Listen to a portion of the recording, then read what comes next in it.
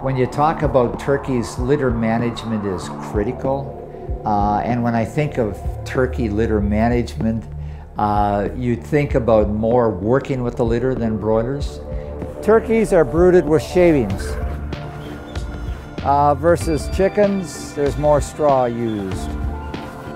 You can see there where you get some fecal buildup from just normal feeding and drinking. You will see the fecal buildup here. That is where the oocysts are.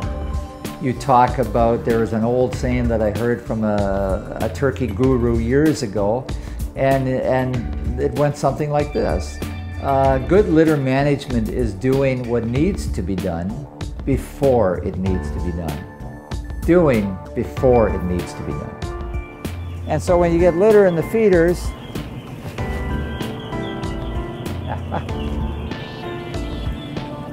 you've got to consider there is oocysts there. And as the birds age, you like to keep that under control. If there's too much, you remove it. You will tend to see some buildup of litter. It's normal. You'll tend to see some buildup near the drinker lines, around the feeder lines, and that buildup is cakey litter. That's moisture that takes place. Pretty well the difference between turkeys and chickens is the style of drinker. This is what they call a nipple cup. It's really a nipple drinker, but it's a saucer. Turkey brooder barns are cleaned every crop you put in. They're washed and disinfected. But if you're thinking about it, do you really get all of the dust up there? No, you never get it all. You will get oocysts surviving in this barn. Even on top of the heaters, there's dust.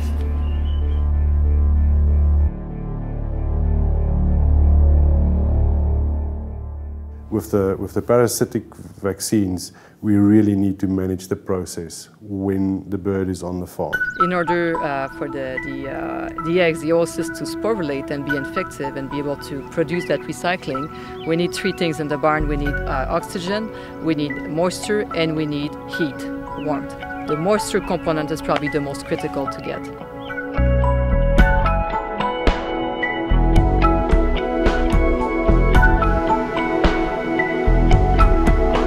With turkeys versus chickens in Canada, there's more coccidiosis vaccine used because turkeys have a long life, 15, 16 weeks for these tom turkeys, and so that's a long time. And if the birds are all over the place and don't encounter each other's droppings very often, they still won't be exposed to those oocysts, even if the oocysts are being perfectly taken care of temperature and humidity-wise.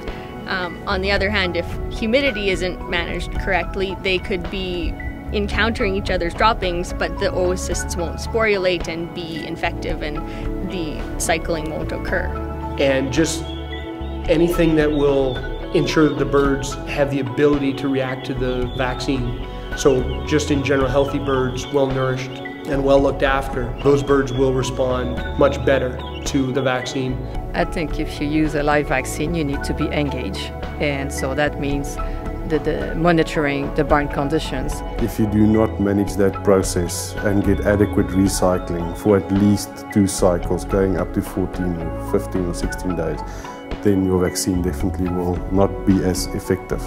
I think that if you're that producer that's thinking about starting to use a coccidial vaccine, it might be a good idea to find a good service person and also your veterinarian to help you through those first few flocks. They can look at your management before and during the flock, and also to be patient. It takes a few flocks to see the best results and also to change the Eimeria that are growing in the barn naturally. So getting some help for the first few flocks is a good idea. And it's very important actually, if you're using an anticoccidial vaccine, that you do not use any anticoccidials in the feed. You don't want to put an anticoccidial into a feed that is being fed to a bird that's been vaccinated, because you'll literally kill the vaccine. Because what you're trying to do when you have a vaccine for cocci is you're actually trying to produce a vaccine reaction. And you want cocci to develop, and you're actually introducing a strain that's very sensitive. So everyone who's involved in the flock in question needs to be aware of what's going on so that the appropriate feed can be given to vaccinated birds, or vice versa, that the medicated feed can be given to non-vaccinated birds in order to control the coccidiosis. And if you were to come along and then feed, say from day one, you put in an anticoccidial in the feed, you would prevent the bird from getting the cocci vaccine. So it needs to be a bit of a team effort.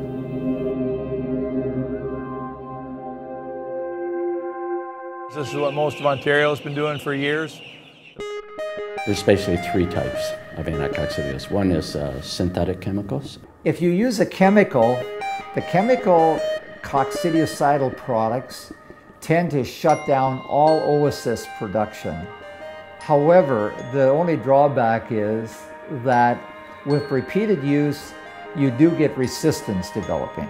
The second class of anticoccidials, which is the ionophores. And they are produced by fermentation, and the ionophores are really the mainstay of the anticoccidials. Many of the ionophore products we have today registered in Canada have some antibacterial effect, and they also allow some oocyst cycling at the same time that they will actually prevent some of the oocysts from completing the life cycle. They have specifically affect ion transport into the cell membranes of the protozoa, a very complex type of mode of action, and they tend to have been used for a long period of time and are less prone to resistance than some of the chemicals. There's now a third class, and that is what I call potentiated ionophores, and those would be mixtures of an ionophore with nicarbazine. Our goal with anticoccidial medication programs is to provide programs that offer really good protection, performance, they're cost effective, and they also maintain the life of the products themselves.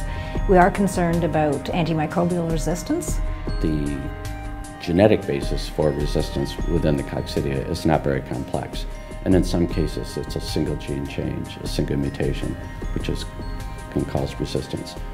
The only way to cope with that actually is to change to another anticoccidial. To minimize resistance, you want to make sure you don't use them continuously. You want to be strategically placing them in potentially the right season of the year, and only using them every so often for potentially one or two flocks at a time. It is very common in Canada to start off on day one with a coccidiostat. There are fewer anticoccidials used in turkeys. A number of these ionophore compounds are actually toxic for turkeys. And so with turkeys, much like chickens, we use rotational programs, coccidiostat rotational. We would have 2 programs per year, a summer and a winter program. Of course, the production cycle is much longer with the turkeys. We would generally just use an anticoccidial for the first 8 weeks, and by that time they will have developed their own immunity and no longer need to be on an anticoccidial until market. And the only coccidiostats that we're using there are products that have no withdrawal, and then they can be used very safely. There are some chemical products that do require withdrawal. So the reason why there is a withdrawal for some of the anticoccidial medications, it's to do with the clearance of the drug from the tissues of the bird. That is Health Canada's decision as to how many days withdrawal. There will be 0 up to 4 or 5 potentially in some of these anticoccidial medications. The local management is the absolute key to success. The one where they're in the facility several times a day, they're checking the waters, they're checking the feeders, and they're particularly checking the ventilation and making sure everything is good there. They're going to get the best results. And they're the ones that actually decisions should be made on. Now, if all those things are in place and they're not getting good results, maybe there is a reason to change anticoccidial programs. But those decisions shouldn't be made based on the problem farms. It'll get better with time, and people need some experience. That's what they need. There's 5 or 6 Ontario veterinarians that specialize in poultry, and taking advantage of their knowledge. I mean, that's what they do. They're professionals, and it's money well spent.